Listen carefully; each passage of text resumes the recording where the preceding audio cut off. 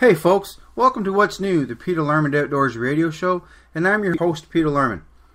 Spring fishing now in full bloom in most of the mid and southern states, so most of us are out there fishing and getting those winter cobwebs shaken free. So I want to thank you for tuning into our show today. Today on the show we have a very special guest that can catch fish not only during the spawn, but any other time of the year and from anywhere in the country, and do it consistently. And I'm talking about the BASS Elite Series and FLW Touring Pro Falcon Rods Pro, Jason Christie. We're going to talk to Jason about his great start to the season and the new products that he'll be using on tour this year that will help him get back to the Bassmaster Classic and help him win the Angler of the Year race. However, before we get to Jason, let's take a quick commercial break and we'll be right back right after this.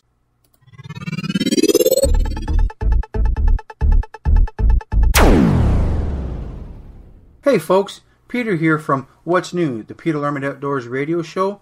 And if you listen to my show, you know that I'm a big proponent of kids fishing.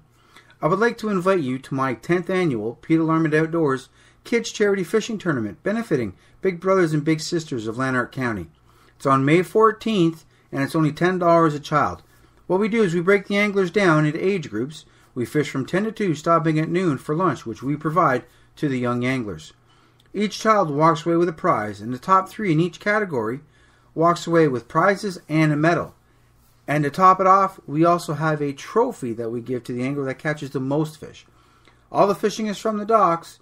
May 14th, Rideau Ferry Harbor Marina on Big Rideau Lake, 110 Coots Bay Road, Rideau Ferry. Prizes generously donated by George's Marine and Sports, Lou's, Angler's Choice, Livingston Lures, Andrus's, Your Independent Grocers, Rideau Winery, Tammy's Nails, Freedom Tackle, and the list goes on.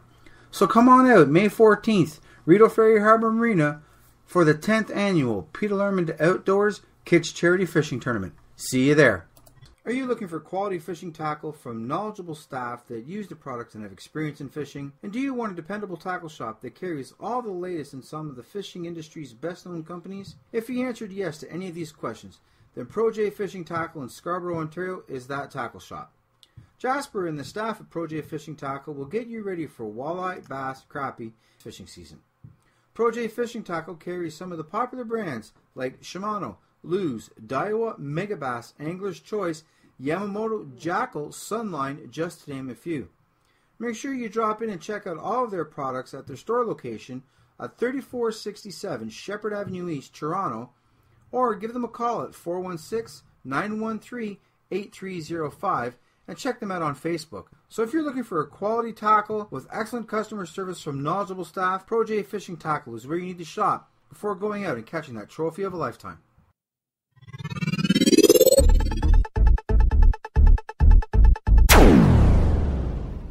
Hey folks, welcome back. Today on the show we have Falcon Rods Pro Jason Christie on the show. Jason, welcome to the show. Thank you. Glad to be here. Jason, you started off with an incredible, you had a great run at the Classic. I know you want to put that behind you, but you had a fantastic tournament.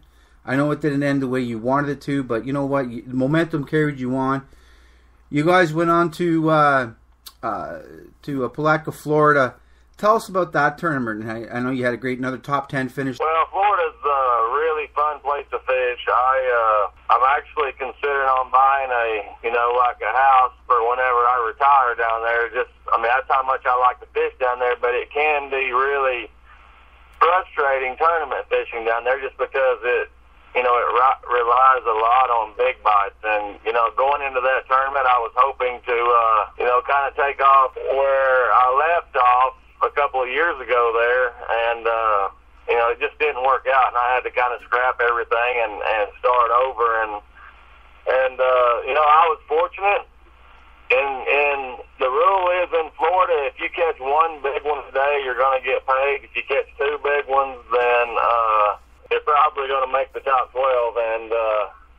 And I was lucky. I was fortunate. I did some things and made some good decisions at the right times. And for me to come out of Florida with the top 10 is, I would have been satisfied just to get paid down there and get out of there. But to come out of there with the top 10, it's a really good start for the season. It's kind of right where you wanted, like you said, you wanted to leave off. You said you made some changes from where you wanted to leave off 2 years ago. What were those changes that you made? Were they on the water things, or were they stuff that you found during practice? No, figured out something the last day there a couple of years ago. I was sight fishing. Of course, a lot of people sight fish there, but I was doing it, in areas that there wasn't a lot of people, and that's what I wanted to do, and that's what I intended on doing, and we just had a lot of wind, and it was hard to see, and with a lot of wind, and a lot of guys wanting to sight fish, you're putting a lot of guys in one small area, and I finally just scrapped the plan, and went to a different lake and just started fishing and was getting bit pretty consistently. I was just flipping a young dinger and a young Christie crawl around and in reeds and on boat docks and undercut banks and things like that. And it was one of those plans where, hey, this will probably just get me through the event with the top 40 or something and get me out of here. And the first day I caught a big one, and then the third day I caught two big ones and moved up. I caught a big bag the third day and moved up. So, it really wasn't doing a lot of changing on the water. It was really just, we talk about a lot as professional anglers about not having any preconceived notions, and I did going there. I wanted to catch them the same way I did the time before, and that hardly ever works out. So, I just had to kind of start over, and I got to do something I like to do, flip and throw a frog a little bit and really settle down in an area. I tend to do better in tournaments whenever I get in an area, and just fish rather than running and bouncing around a lot. And that's what I was able to do in Florida, is just settle down in one 10-mile stretch and just fish. Mm-hmm. And you brought up a really good point, and I just want to reiterate that to all our listeners. You said that you wanted to kind of fish, kind of the same thing, sight fishing, what you did 2 years ago. You said that hardly ever pays off, and I know, and I make the same mistake every now and then too, especially on my home body of water. We try to refish the past. Folks, if you're listening to this, you really pay attention to what Jason's saying here, is that he's telling us even the pros sometimes try to do that, but then they know that it very seldom works. So sometimes pre-fishing is always an important part to any tournament fishing, and I think Jason, you nailed it on the head there when you said it seldom works out. So guys, it doesn't get any better when you get a successful tournament angler or professional angler like Jason Christie telling you, fishing history doesn't always pay off. You really got to take that to heart and put it to good use. Congratulations, you got your top 10. Now you guys are off to Georgetown, South Carolina, for next weekend's Elite Series there. Are you planning on doing anything different, or are you just going to go out and fish the way you normally do and then just make decisions as they go through practice? Well, I'm hoping I get to fish the way that I want to, flipping and throwing spinnerbait and fishing shallow. But the thing about this event is this is the unknown for the year. We have no history here. There's a lot of rumors floating around about where the right place is going to be, and those hardly ever work out too. But this is a big area, and one of the things I don't like about these kind of events is there's a lot of miles in between productive areas, and whenever you only have 2.5 days of practice to dissect, a body of water this big, it makes it tough, and you almost got to get a little bit lucky to kind of land on the right area during practice, and not only land on the right area during practice, but this is a tidal system, so you have to be in the right area at the right time or at the right tide, to get some confidence. And this is the event that scares me for the year. We could possibly be making some really long boat rides, and it just in events like this, you don't have time to adjust throughout the day. You have a plan, you take off, and you get 3 to 4.5 hours to fish, and you go do it, and you come back, and it's hard to do that, and it's really hard to do that 4 days in a row. So this is one of the events that a lot of people circle events throughout the year, looking forward to it, and I like new events like this, but this is one that you kind of underline thinking, man, I don't know how this is going to go down, and really got to do a lot of work and practice, really hard and try to develop a strategy that will work, in South Carolina. So, I mean, I'll ask you a question, and you don't have to give out specifics, but you said this was a big body of water. A tournament angler that's going to go out and fish new bodies of water. And as you said, this is a big body of water. How do you go about dissecting that body of water to not waste so much time? Someone that may not be used to, when they look at the maps, when they do their research at home, and they look at the maps, the bodies of water could be overwhelming just in their size. So how would you dissect this lake? Or anybody, it doesn't have to be this one, but any new body of water. Yeah, first of all, this is a river system. It's not going to be, there's not going to be a lot of deep fishing going on. Most of it's going to be shallow. And whenever you're fishing shallow, you're fishing visual targets. So I'm going to be looking for, areas that have a lot of visual targets, grass, lay down stumps, docks, those kind of things. And then also, I'm looking at the time of year. We should be somewhat around the spawn, so a lot of the fish should be in areas where the spawn can happen. You can't spawn, or it's hard for them to spawn on the main river channel, when the tide's moving. So I kind of assume that a lot of guys are going to be looking for dead-end creeks and sloughs and pockets and things like that. And whenever I go to these lakes, not only South Carolina, that's a lot of the, you look at time of year and that's the first big clue is, hey, what should the fish be doing? And that really eliminates a big part of the lake. It's just like going to Kentucky Lake in, June. I mean, those fish, there's millions of ledges, and most tournaments are going to be one out there on the ledges. Mm-hmm. So it just, you can really I don't want to say by map study or anything like that, because I don't do a lot of that stuff. Some guys do. I'm more kind of fish the moment, but you can eliminate a lot of those kind of things just from fishing experience, time of year, water level, and things like that. And you can kind of get a starting point. And the biggest thing is you just have to, you have to get some bites and gain some confidence in practice. I don't want to catch a ton of fish in practice. I just want to get a few bites. I want to visually look at the fish, see what stage they're in, what they look like, if they're healthy or not. And then I just want to see a lot of areas and really be able to, during the tournament, just kind of, I want to get an idea in practice, but I want to figure it out during the tournament. That's the best way I know how to put it. Bert, but so, you brought up a lot of good pointers that hopefully our listeners are jotting these down, and if not, they're going to re-listen to this episode or download it again off Spreaker.com.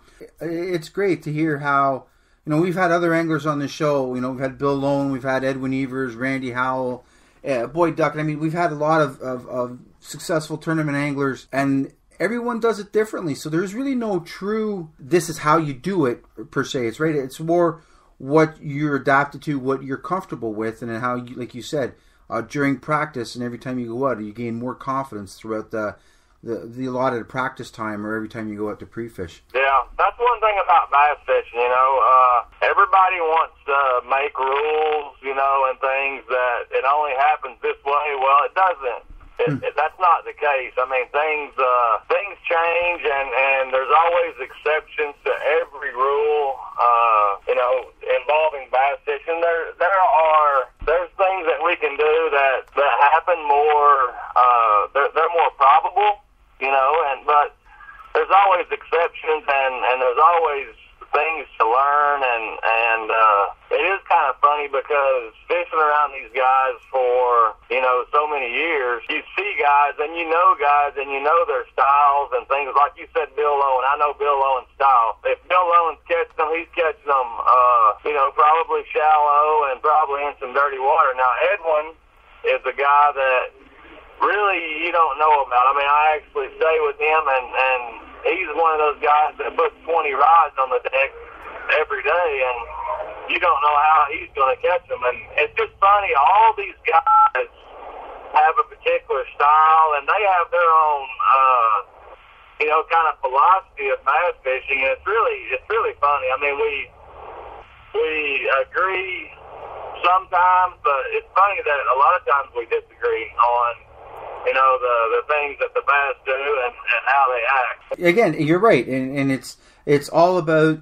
I think it was a quote that I read. I think maybe in Bassmaster magazine where Kevin Van Dam said, "I always try to fish my," or it was Mike Iaconelli that said, "I always try to fish my strengths in every tournament." And your strength may not be the same as you said, is not the same as Edwin's, may not be the same as Bill's or whomever. But everyone's got their own strengths, and that's what works for them in that particular tournament.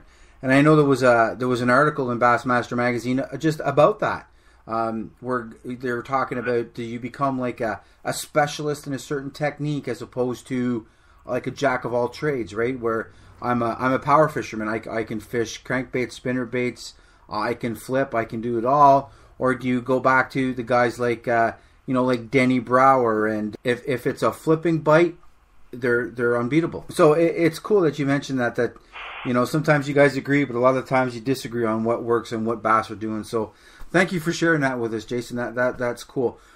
Jason, we got to take a quick commercial break, but when we come back, I know you got a great array of sponsors, and you got your own baits out there with Yum and that. When we come back, will you tell us anything that's new out there on the market that you're going to be using to help you succeed this year? Absolutely. Perfect. So, folks, you're listening to What's New, the Peter Larman Outdoors radio show on WRVOradio.com.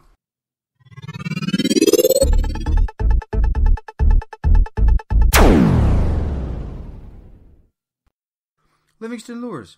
Livingston Lures is committed to bringing fishermen everywhere innovative, technologically advanced lures designed to flat-out catch fish in fresh and salt water. With an exciting new line of crankbaits, lipless crankbaits, topwater baits, jerk baits, and wake baits, featuring a unique sound and vibration technology. Livingston Lures is set to make some real noise across the fishing industry.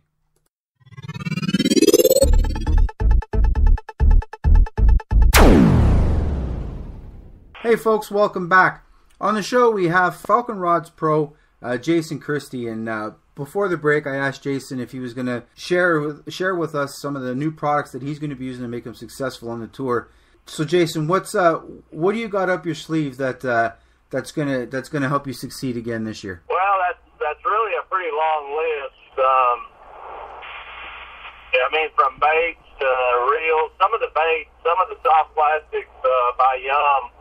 We have the new Yum Pole Slim Bait, which is the slim bait that I used during the Classic, and I've done a lot of, and I received that bait the week of the Classic and got a lot of confidence in it, and I've been doing a lot of filming with it. It's just it's a bait that's going to be around for a long time. It's really versatile. I can put it on a swim jig. I can throw it, just by itself. I can put it on a big spinner bait like I did in the Classic, and it's just a bait that I feel like it's going to catch some better quality fish. And we've added a couple of baits.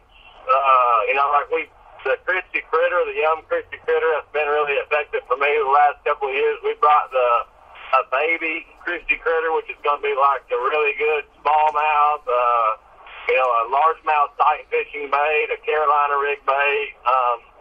We're bringing a lot of new ideas and stuff, and we're already working on stuff for next year, stuff that's going to come out of ICAST. We have a really cool bait that's hopefully going to come out of ICAST that I think is going to be awesome. I mean, it's going to be, when people see it, they're going to be like, we've been needing this for about, forever, and I'm kind of hoping I get to use it for a couple of months before it comes out so I can make a little money on it before all the other pro anglers get their hands on it. But, I'm using a new reel, Team Lose Light, and the Lose Magnesium. I mean, that's one of the cool things about my job is I get to use a lot of the new stuff, and really I get to use a lot of it before it even comes out on the market, and that's pretty fun, and but I mean we have the list goes on and on. You know, one of the cool things that I don't talk a lot about that I'm really getting hooked on, and I don't know if it's because of my age or what, but in the Classic I was using a new line from Sunline. It's slipping and pitching line. It's a fluorocarbon, but I guess the older I get, the harder it's getting for me to actually see this fluorocarbon throughout the day. And I'm a big line watcher. I watch my line a lot for those real subtle bites. And this line is, it's actually 3 foot of high vis and then 3 foot of clear. And it's fluorocarbon, and it's quality fluorocarbon. It runs like that through your entire spool. So you can tie, you know, at the bottom of 3 foot of clear, and then all the way back to your reel, you have, you have a high vis, clear high vis, and I can see it really, really good. And for those days when the sun gets high and you're kind of fishing that off-color water and you can hardly see it, you know, that's something I would recommend. And you know, I ordered a few spools of it for the Classic because I knew the water was going to be dirty, and I've actually ordered a lot more just to use throughout the season. And like I said, I don't know if it's because I'm getting older or if we just had conditions where you know, that fluorocarbon's hard to see under the sun. But I think it's really cool. I mean, I can see my line, you know, from daylight till dark. And you said this is by Sunline? Yeah. It's by Sunline, and it's a flipping pitching line, and it's a fluorocarbon, you know, and everything that Sunline makes, from shooter to sniper to this line is from the braid is a high quality line, and you know, I've been doing some spinner baiting with it and some flipping, and I love it. I mean, and I like, you know, I've kind of shied away from the high vis line in the past because I didn't want to tie it directly to my lure, thinking that, you know, the fish might see it. But with what we have now, where it's just intervals of clear and high vis, you can actually tie to the clear. So 3 foot of line in front of my spinner bait or in front of my jig, you know, is clear, and they can't see it, but I can see it, you know, from the boat. So it's really cool. Yeah, that's cool. Well, thanks for sharing that with us. You know what, Jason, you know, it's been great chatting with you, and I mean, we can go on, and like you said, you've got a slew of products that are out there. So I would just suggest that everyone goes to ChristieFishing.com, and you can go there, and underneath his, you can see all of Jason's sponsors, and he's got the new stuff there, and everything else that you need to know about what's going on with Jason on the road. So Jason, I know you're, you know, before we started talking, you said you were stuck in traffic on the interstate. So hopefully you're moving along and you're heading your way to South Carolina now. And I want to thank you very much for joining us. It was great chatting with you. I want to wish you all the best of luck in the upcoming season, and stay safe. And you know, thanks again. You're welcome. You know, for some of the fans that want to follow day to day, we do a lot of videos and stuff. I mean, they can. I have a Facebook page, Christie Fishing, and I want to make sure it's Christie Fishing, not Jason Christie Fishing. It seems that there's another Jason Christie out there, but Christie Fishing, we do a lot of videos and, you know, the results and kind of some personal stuff.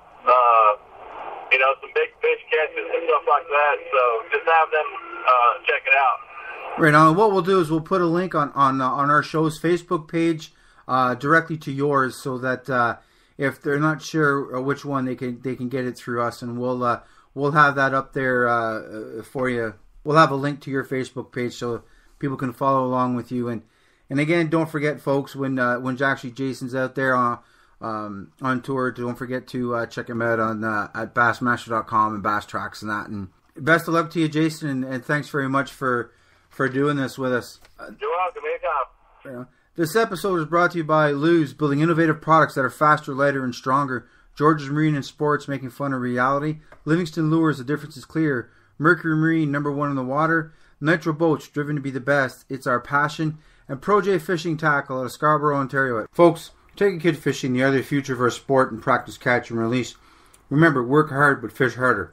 I'm your host, Peter Larman, and thank you for tuning in to What's New, the Peter Larman Outdoors radio show on WRVO Radio Network. And Lord willing, we will talk to you again next week as we bring you What's New. Thanks for listening.